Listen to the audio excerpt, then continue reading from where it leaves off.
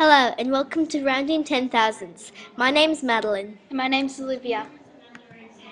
The first number that we'll be looking at today is 25,376.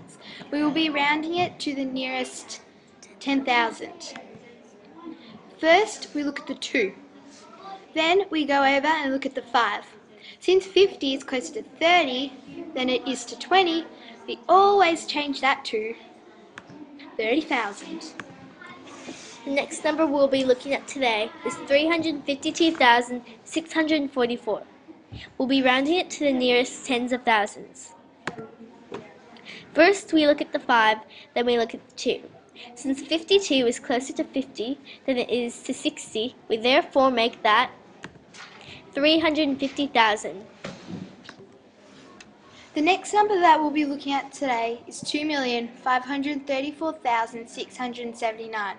We will be rounding that to the nearest 10,000 as well. First, we look at the 3, then we look at the 4. Since 34 is closer to 30 than it is to 40, we change that to 2,530,679.